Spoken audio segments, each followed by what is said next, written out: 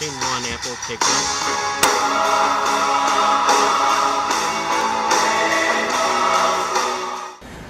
Welcome to the Did You Know Show.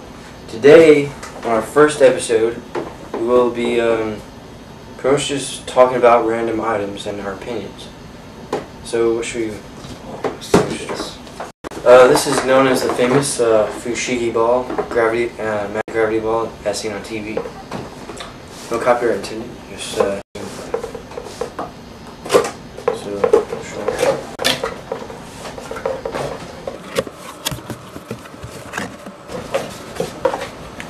comes with a small bag here, cloth bag, and the Fushigi Ball, and you can have a few other things. Stand. So, my first thoughts of this object. I mean, it's different than any other ball. I mean, it's a lot heavier. Just something that's made. I mean, pretty much, it's called contact juggling. Is the trick. But you can use any ball, but with this it looks more, it looks more. Yeah, mostly because you can see it's reflective here. Yeah. No matter how many times you turn it, it's always going to be the same image, and that's the illusion of the Fushigi Ball. Since it's reflexive, it's always going to look the same, and that's how you can manipulate it with your hands, and that's pretty much the trick. And the trick is. Pretty much what you do. I mean, the ball itself doesn't really. There's not really special. It's just a regular ball. Yeah. And it comes with the DVD instructions. How to get started. Sadly, I don't have it with me now. Easy tricks to learn. So I mean, it's a pretty good product. Yeah, and you notice how it almost looks like the metal ball is floating within the plastic here. Yeah. I think the illusion is maybe the plastic is thick enough to where it's literally touching it, and it just looks like it. Yeah. Anything else you want to add? No, that's I mean, you should check it out. I mean, $19.99, isn't it? Or how much? $9.99? Yeah, I think it's like $10. $10? It's not that expensive. Yeah, you should check it out. It's a pretty neat product. Yeah, they even have a glow-in-the-dark one, so that's pretty cool. I mean, yeah, glow-in-the-dark ones. Yeah, awesome. It's all about you. It's not about the product. Yeah. It's what you. It's your skills.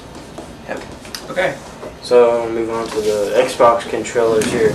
Okay, if y'all have probably heard, I'm sure you have, the new Xbox Slim has come out recently, 2010 or 11 or something like that. 10. Yeah, I just got the Slim last Christmas, and it's really good. The controller is overall somewhat better.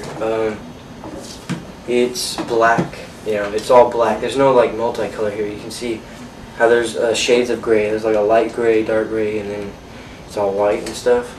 Yeah, it isn't terrible, but you got some nice shiny like black. Yeah. And that's what makes it look better. It just looks more like today. Yeah, it looks more slim. Black is pretty much the new technological color. Yeah, and I like how they bring back the new Xbox, the original Xbox color. Yeah. Because the original Xbox was originally black, so you gotta be able to bring that back. Yeah, and the Xbox Slim, the console itself, it's really good because instead of having to press a button, it's a touch screen. It senses your finger's warmth, and I tried using an inanimate object to turn it on. It doesn't work. It literally senses the warmth in your fingers, and you barely go within a centimeter, and it turns on. And that's right. I think that's a really good feature. Even the open and close trick. So it's touch sensitive. It makes it a lot easier to turn it on. Yeah. Anything else you want to add? Well, it plays all the other. It plays every Xbox game. I mean, there's not really a difference. The only difference in the console is that it's pretty much easier to use, and the memory's built inside of it. Yeah, it has built-in Wi-Fi. Yeah, built-in Wi-Fi. So pretty much you can connect to your internet without any adapter. Yeah, you don't need a firewire like a blue wire. Yeah. And we're gonna move on to the next thing we're gonna add. And next we're gonna compare Legos and Megablocks. Yes, Legos and Megablocks. The people are always fighting about this.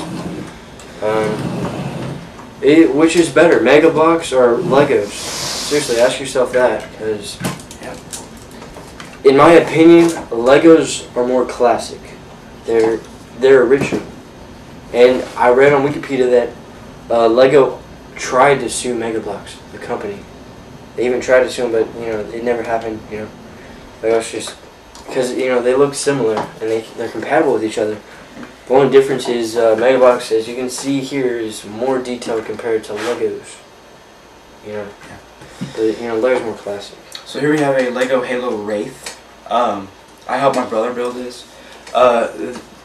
What's different about Megablocks, and one difference is that they actually build it all the way through. It's completely solid all the way through. These are actually open. Yeah, they open up, and there's like accessories and stuff too.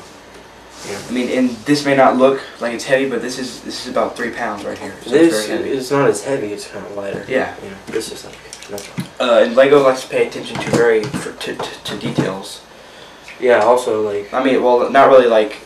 No, they don't look as good, but like, Lego, like, they use the pieces to make details. Each piece has details on them. Yeah. See, there's a difference. These are individual pieces. This has less pieces than this. I probably can guess that because Megablocks is more bigger pieces that fit together than the smaller pieces that fit together. Yes.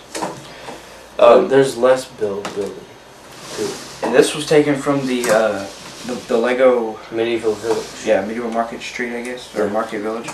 It's very. I mean, Lego really does a good job with the actual external details, especially the accessories. I mean, yeah, and just really how they fit together and how you can interact with them. Yeah, here's an example of a Lego minifigure. I'm not sure if you have the Megablocks figure or not, but I can tell you this.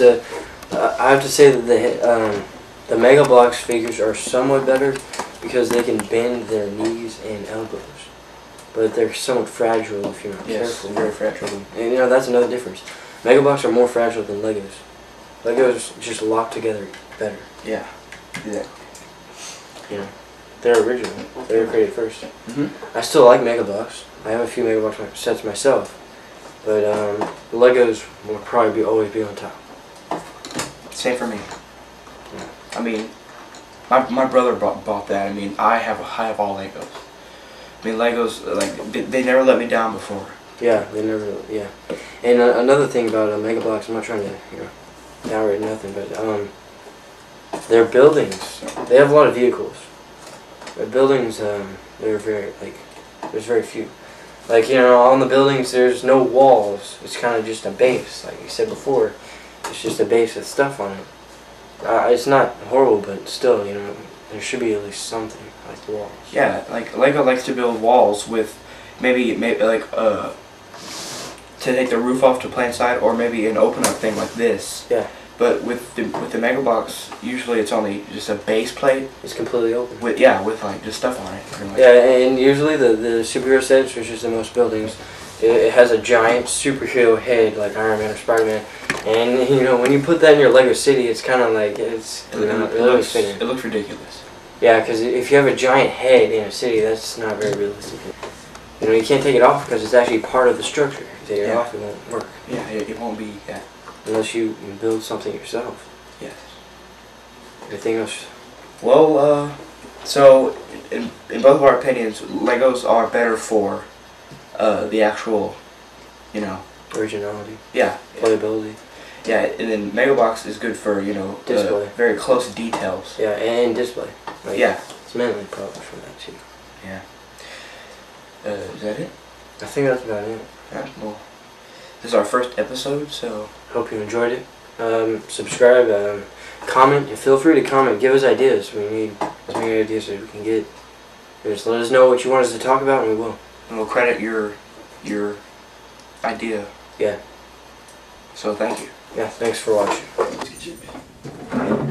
So ready to start? All right. Welcome to the. Okay. Start over. What's the show called? Did you know? Okay. I'll say welcome to the